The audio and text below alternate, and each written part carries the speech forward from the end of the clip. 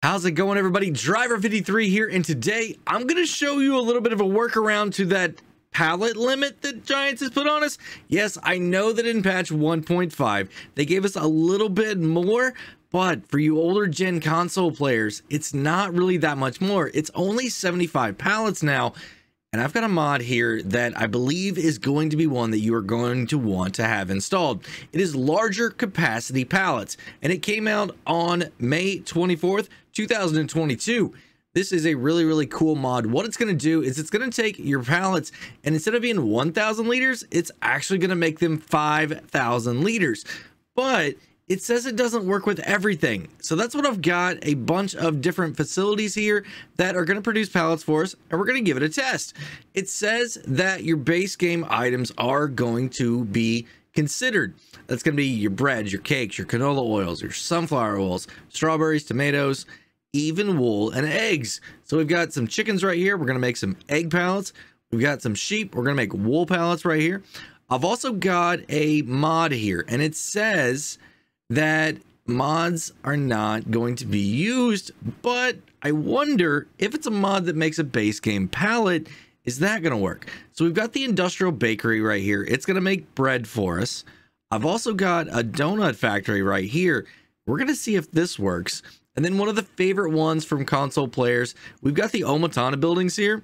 This one is going to make canola oil for us. It's going to be a base game item. And this one is going to make popcorn. And then, of course, we have our greenhouses back here going to be making strawberries. And then even over here, I have the bakery, regular base game bakery, that's going to be making bread for us. And then we have our grain mill up there on the hill that's going to be making flour. So we're going to run all of those until we see a couple pallets outside, maybe just one. We're going to walk up to them and we're going to look and see exactly how much they weigh. I believe enough time has passed now. Let's go and walk up here and see exactly how much this one is. And you can see right there in the bottom right hand corner, it says it's a pallet of flour. It's 910 kilograms and it's 5,000 liters. So every single one of these is going to be the exact same. So now instead of only 12,000 liters of product sitting out here, you've got 60,000 liters sitting out here right now. This is amazing. Next, we're going to check out our base game bakery right here.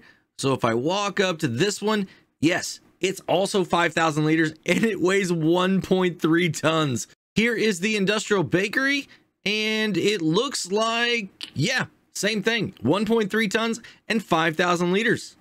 Now let's go right over here and take a look at the donuts. And this one only says 1,000 liters and 160 kilograms. So just like the description said, it's not going to give you the increased volume here on these extra new types of items, only the base game items. Let's go ahead and take a look at our eggs here. Holy cow, 7,000 pieces, 1.5 tons of eggs. And the wool right here, it's going to be 980 kilograms, 5,000 liters also. That is really nice. Our canola oil right here, it looks like 5,000 liters, 4.5 tons, ladies and gentlemen. That's a lot. Wow, those are heavy, very heavy. And the popcorn, 700 liters, 179 kilograms. Nope, not going to do anything there. And last but not least, the greenhouses here. These start out as only 500 liters in base game. Let's see what they are now.